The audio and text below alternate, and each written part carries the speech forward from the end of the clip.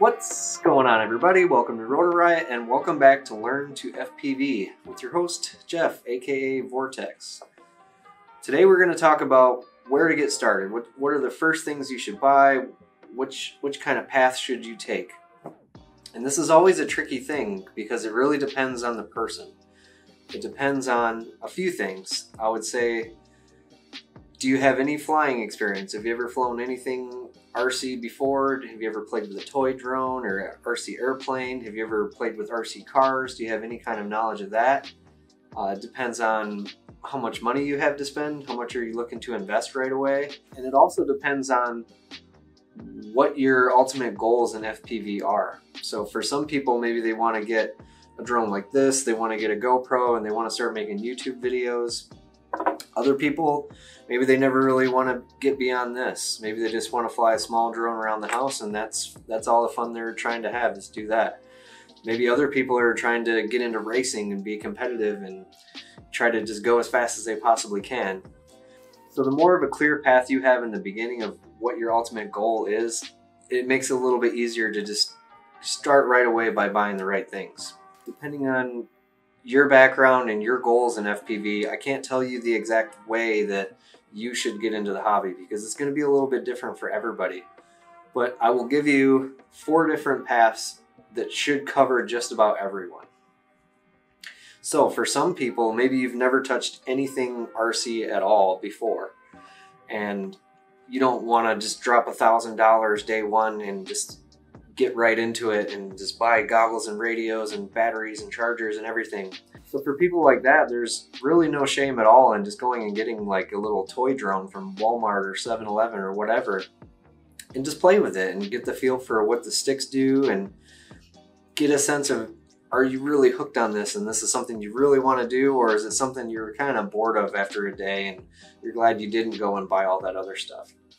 So definitely no shame in starting off on a toy grade. The first RC thing that I ever flew was a little cheap toy helicopter that a guy brought into work, and I started playing with that, and then I got a little bit better one, and then from there I got a little bit better one, and it just kept escalating, and then over time I just had a huge helicopter, and then I found drones. So for me personally, by the time I got into drones, I had already had some flying experience, so I didn't ever get like little toy drones. I kind of went right into something like this because I was already experienced in flying something big and dangerous. And I had a good understanding of how all the electronics work and batteries and charging.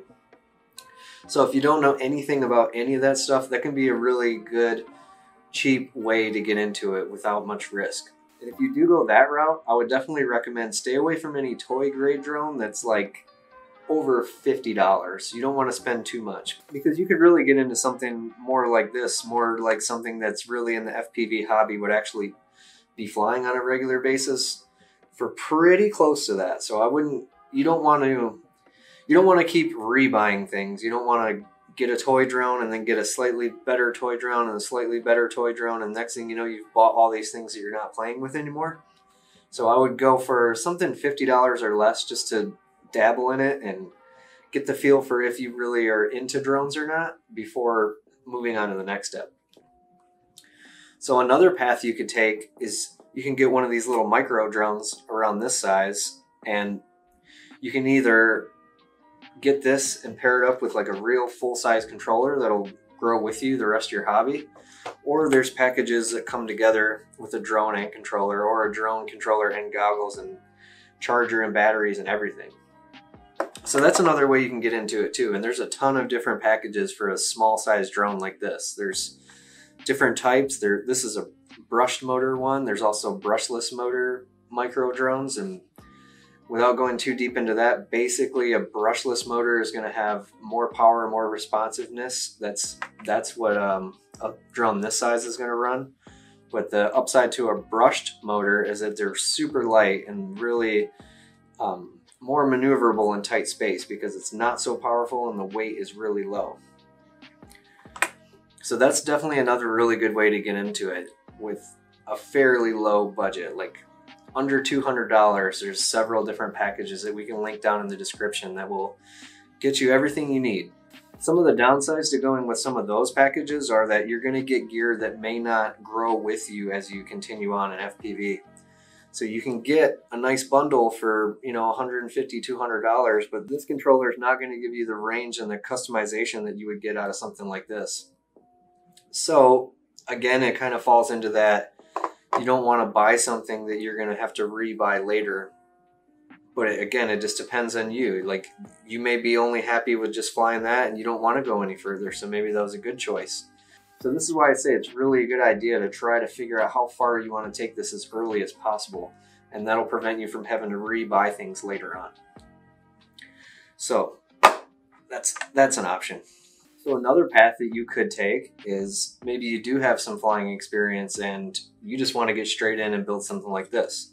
I've walked plenty of people through getting everything they need in one day, because before my time with Rotor Riot, I actually worked at a hobby shop that specialized in drone stuff. So you get guys that are just fully committed, they're ready to go, and they'll spend $1,000 in one day to get their radio, all the parts for their drone, a charger, a bunch of batteries, high-end goggles. So for some people that may make sense to just jump right in, get everything you need. It can be pretty expensive to get in like that. Some of the more expensive purchases you're going to make are the radio and the goggles. The goggles especially can run up to like $500. But for some people, they know they want to do it. They know what they want the best of everything, and they have the money to spend, so that makes sense. For other people, that might not make sense. Maybe they don't have $1,000 to spend right away. So maybe they need to be a little more strategic in how they kind of build up their gear over time.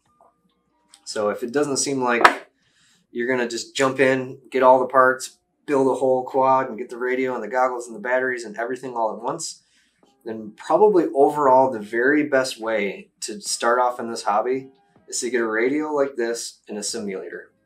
So there's a few different radios in this price range, around $100, that will work with a simulator, but overall, best bang for your buck radio you can get is the QX7.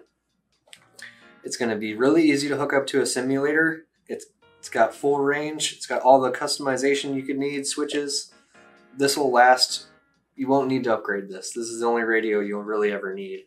And then, in fact, this is the radio that I'm using. You get the radio, you download a simulator onto your computer, your PC, your laptop, your Mac, whatever. You plug in a USB cable, you do a little bit of configuration in the radio and in the simulator, and you can start flying right away. And you don't have to worry about crashing your drone into the street or getting it stuck in a tree and having a bunch of expensive repairs to do before you ever actually learn how to fly. And there's been a lot of people that give them a couple weeks on the simulator, and by the time you put them in something like this, they can just fly it because it's very similar. No simulator is going to be exactly like the real thing. There's just too many variables, I think, to calculate into to make it exactly perfect, but it's definitely close enough that if you can fly the simulator without crashing, I think no problem, you can pick up a drone like this and get this to fly without crashing. So hopefully that gives you guys a better idea of maybe where you want to get started in FPV. Again, it depends on the person, it depends on your experience level and how much money you want to invest right away. I really think that the best way is going to be to get the radio and get a simulator. So on the next episode, I'm going to show you guys how to set the radio up, how to set a simulator up, and I'll give you a little overview of the few different simulators that are out there. They're all roughly about the same. They're kind of in the same price range. The feel of them is all pretty similar. It comes down to personal preference, but hopefully I'll help you guys get an idea of which one that you want to get. So to learn more about simulators and how to do the configuration in the radio and get the simulator set up, tune into the next episode of Learn to FPV. Thanks for watching.